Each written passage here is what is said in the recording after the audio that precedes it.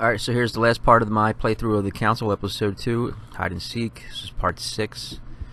This is going to take you down into the garden. See, the last part I got trapped inside of Mortimer's secret room. You'll see I get help from an unlikely ally. I take the stone sword that I found from my mom down into the garden, and there's a whole puzzle down there. I made a video on that if you just want to know the answer to the puzzle, but it involves a Greek myth, and you pick the right statue to put the sword in to reveal a hidden staircase in the garden, and that takes you to the ending. Alright, so here you go.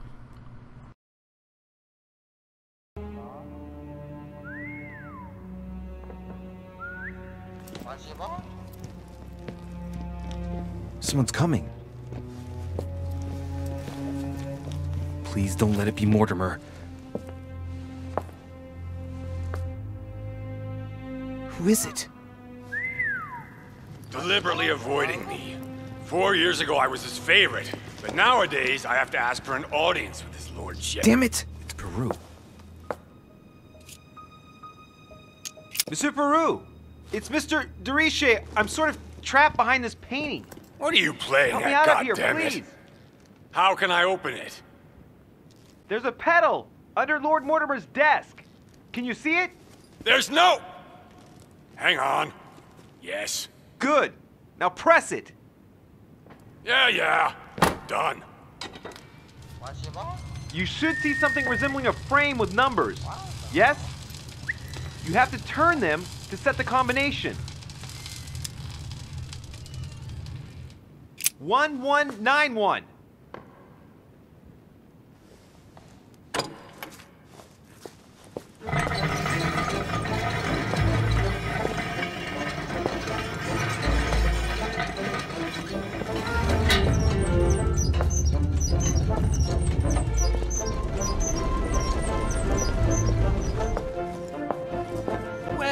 Well. Poking our nose into Mortimer's little secrets, are we? You do surprise me. It's not what you're thinking. I'll explain everything. No, you will not, sir. It has nothing to do with me, and by the way, I never even saw you. So, I'll be on my way now. Thanks again. You had me trapped. Why not say anything? I would have wanted someone to open the door for me, too. And while it's too late for me, it may not be for you. I don't understand. Yeah. Goodbye.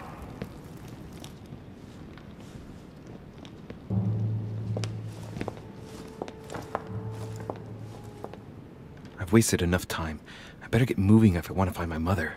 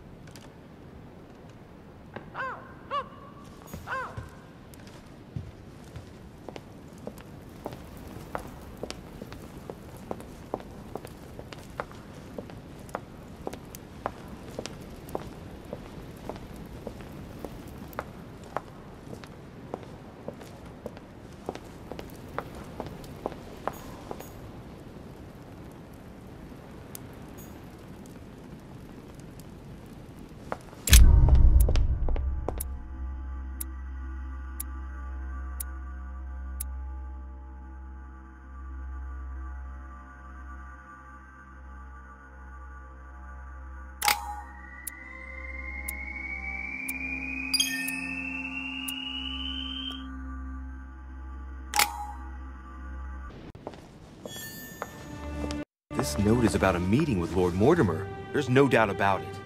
Alright, I need to find out where the sword that came with it's from in order to find Mother.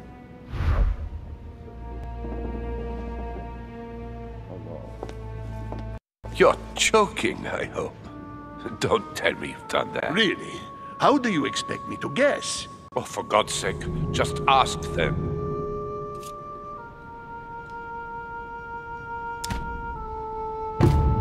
We must absolutely inform Sir Gregory. How long has he been trying to collect all the spears? I must have brought him the first one 20-odd years ago. Do you know if he has managed to get the original? Well, in any case, he's got all the ones we had at the Vatican. He made me replace them with copies. But I don't understand your reaction. I'm sure it is nothing serious. I can see very well you do not understand. You have done nothing less than sign our death warrants, and still you don't understand. Someone is listening. What? Monsieur de Richet, why not join us rather than find yourself eavesdropping? I didn't want to interrupt you. I'm sorry. Of course you didn't. So, my son, what can we do for you? I didn't mean to spy on you, but you caught my attention.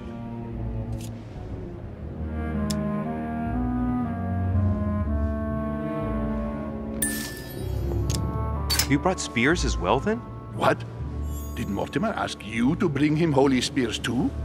Yes, but I thought I was the only one. How many of them have you brought, then? 18 in all. Any relic even remotely to do with them, in fact. 18 spears? How many of them exist in all? No one knows. Especially as there is only one authentic one, of course. That all adds to the mystery, don't you think? Well, please leave us, monsieur. His Eminence and I wish to finish our discussion alone.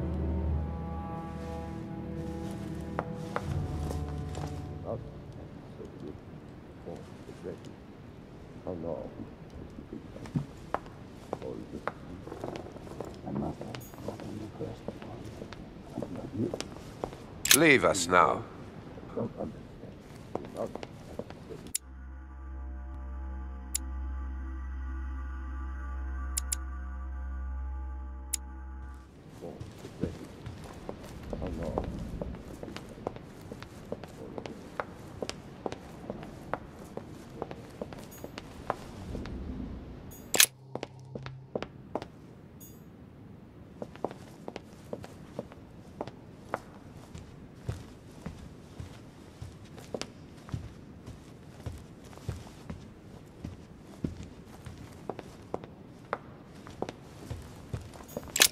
I am sorry, sir, but the conference room is under preparation and is consequently inaccessible to guests. Could you perhaps help me? What can I do for you, sir? Where did this sword come from? From the garden, sir. That sword belongs to one of the statues in the garden. Thank you very much. Don't mention it, sir.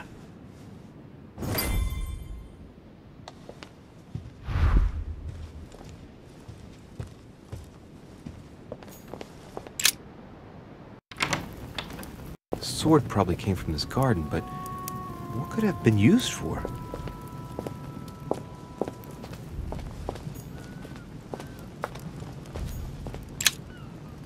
Golden elixir.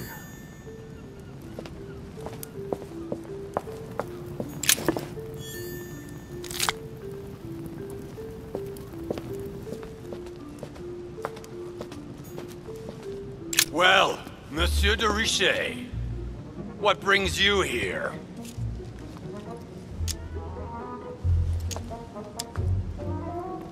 To tell the truth, I was wondering the same thing about you. It's rare for guests to wander about in the garden. I wanted to be alone for 5 minutes. You look worried. Worried? No. Resolved would be a more exact term. Resolved to do what? What's the point in answering? You wouldn't believe me anyway. I'll be leaving now because whatever it is you're up to, I do not want to know. Be seeing ya.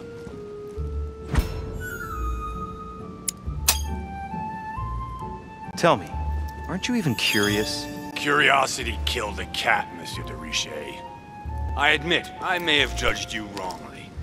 Watching you seek out Mortimer's little secrets might even be amusing if I didn't already know the consequences. See you later. What happened to you, monsieur? It's time for me to assume the consequences of my choices. I've sold my soul to the devil. Now it's time to pay.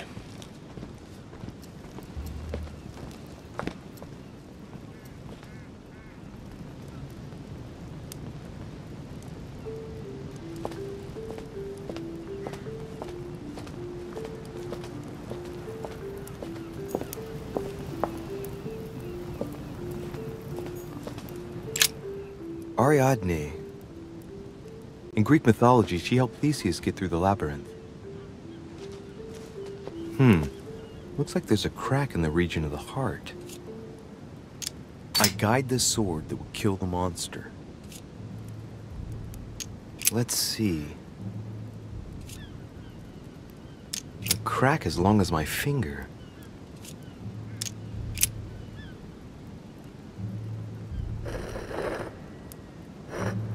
And what's going to happen if I've got it wrong?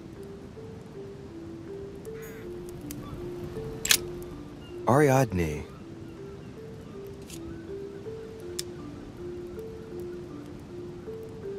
If I recall the Iliad, Ariadne is none other than the daughter of Minos and Pasiphae.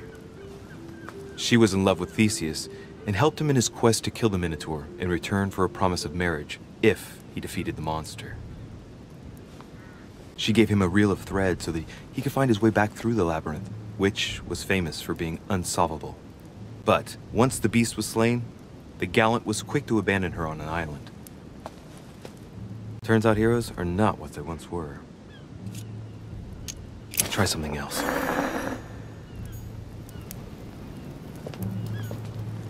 Here's the famous Ariadne's thread, thanks to which, if I remember rightly, Theseus avoided getting lost in the labyrinth.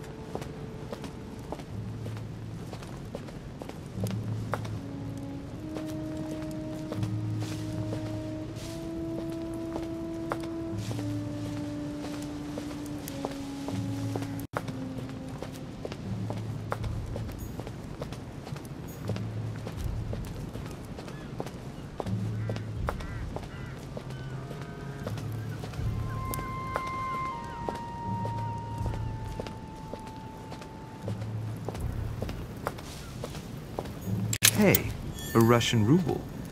I wonder what it'd be worth today.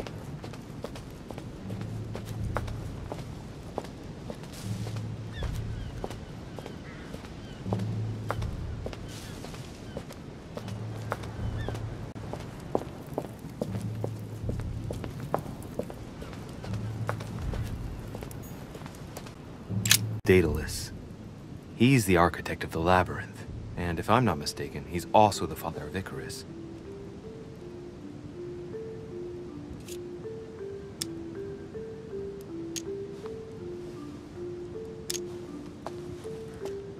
Architect and genius inventor, he built the labyrinth for Minos to imprison the Minotaur. I seem to recall that he told Ariadne how to get out of the labyrinth by tying a thread to himself. So, Theseus managed to exit the labyrinth without trouble once the beast was dead.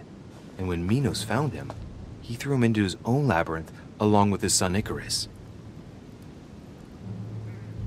Every action causes a reaction.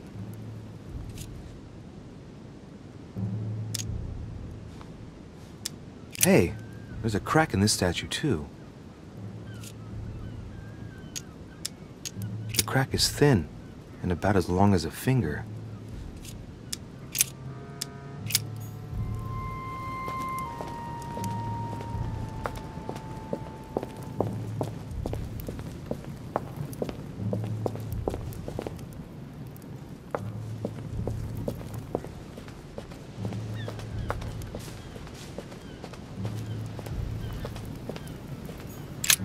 Pasiphae, daughter of Perseus and sister of Circe.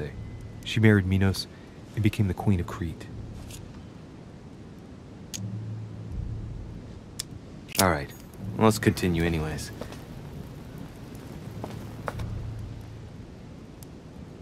I wonder what this kiosk is doing in the middle of the garden. Too cramped to be able to do much. Well, there must be something going on there.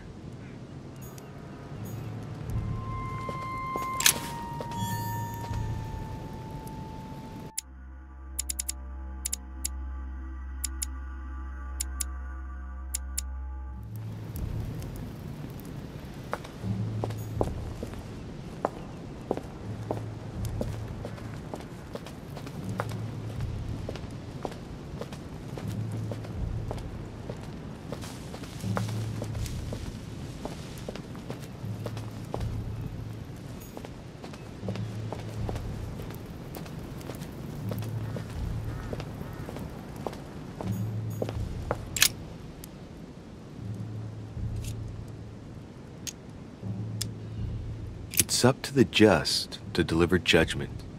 Truth unlocks all possibilities. It looks like this slab moves. Well, I wouldn't be surprised if there was a passageway underneath it.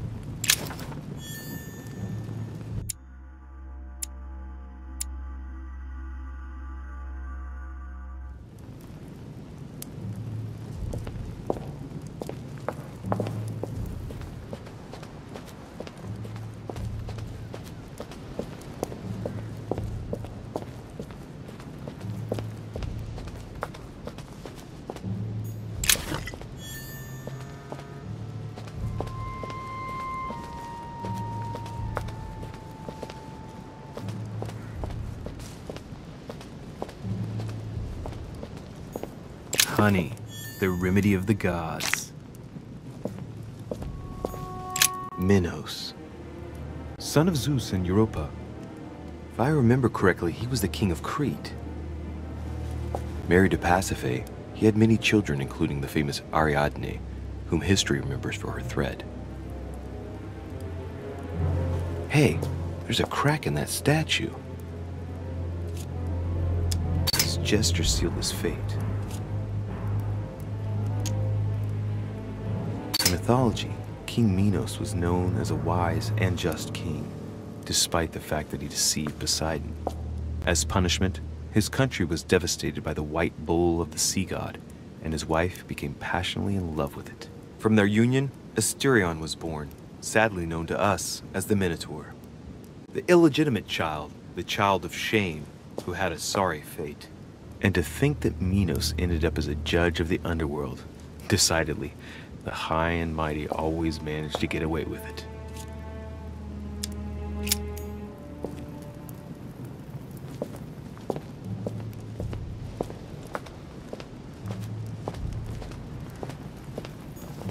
Theseus, son of Aegeus, he's the one who slayed the Minotaur.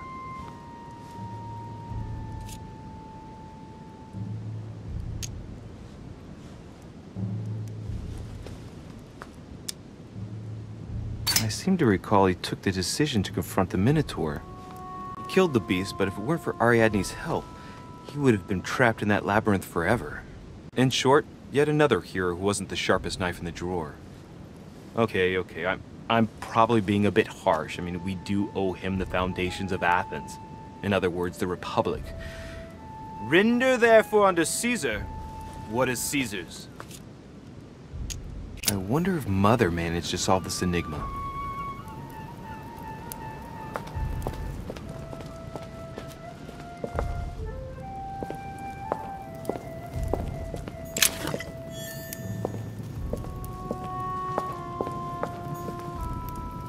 Asterion. It is rare to see him like this. In general, he's represented with the head of a bull, with the features of the Minotaur, the famous son of Minos and Pasiphae. Asterion was a son of Pasiphae and Minos, or rather the result of a curse put on Minos. Minos was punished for betraying Poseidon. Of course, as strangely it often happens, it wasn't he who was punished, it was his wife. She had to mate with a bull, no less. From that union, Asterion was born, who everyone knows as the famous Minotaur. Rejected by Minos, he was shut up in the labyrinth so he could never leave. And, as if that wasn't bad enough, he died by the hand of a hero desperate to restore his reputation.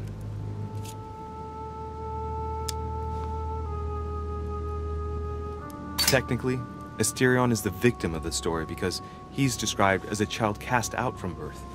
Born from an extramarital union because of the errors of his father, He was treated as an outcast all his life. And he died as innocently as he was born.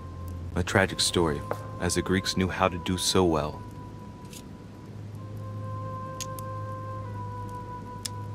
This statue has a crack in it. Right. We'll soon see.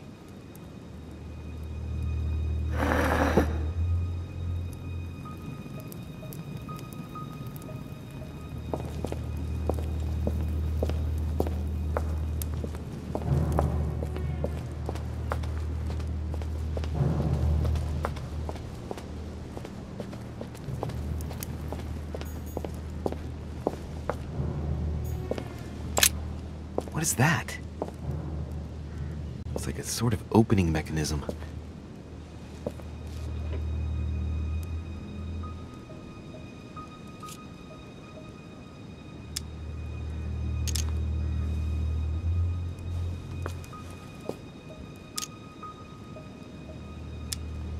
Knowing Mortimer, I bet it's booby-trapped.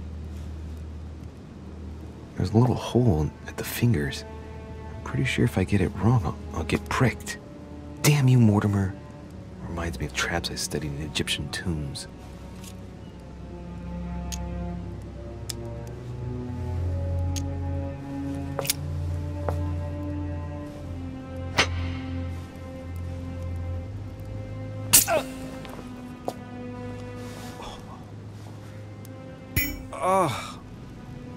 What's wrong?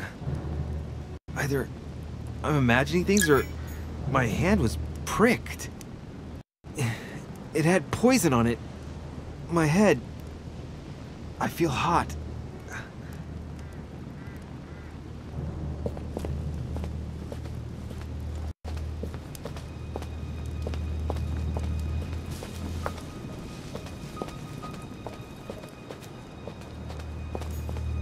Golden elixir.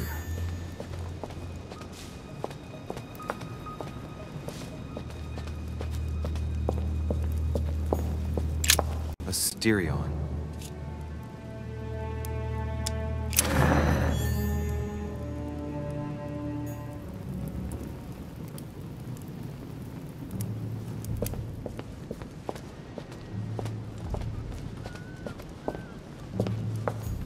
Minos.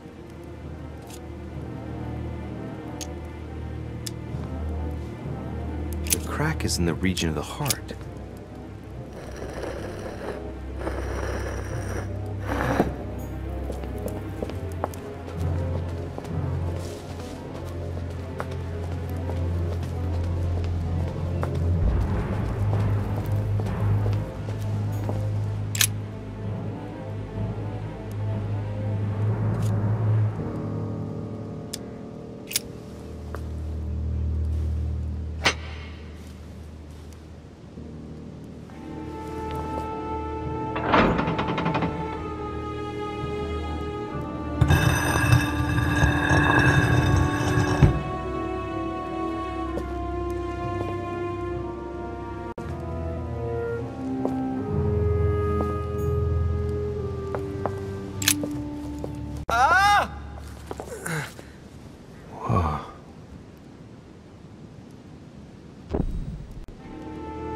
Again?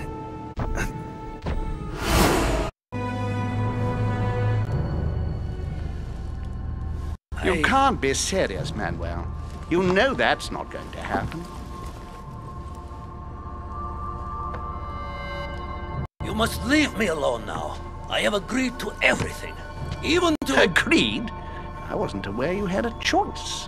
What's going on here? What now?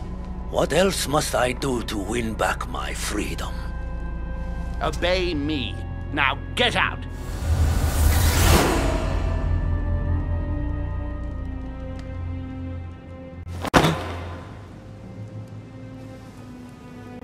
What was that? That's the third time in 3 days.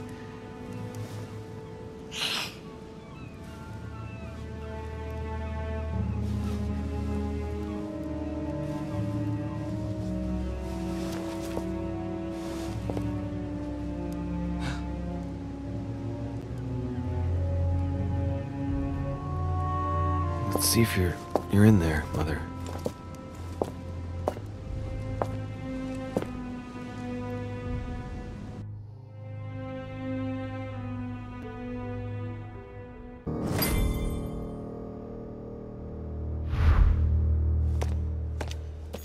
Amber.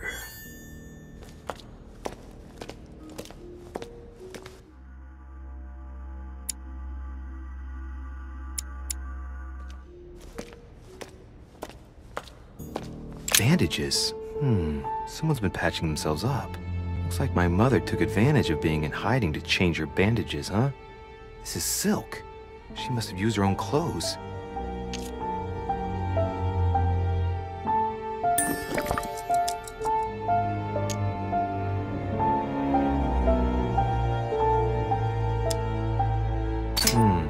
There are patches where the blood isn't totally clotted.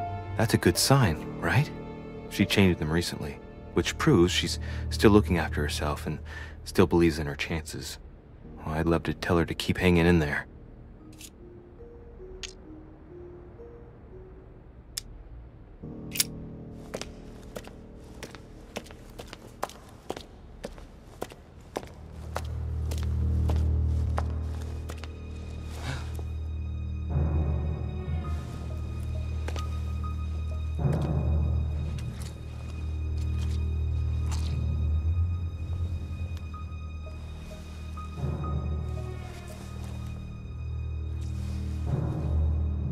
Damn it, Mother.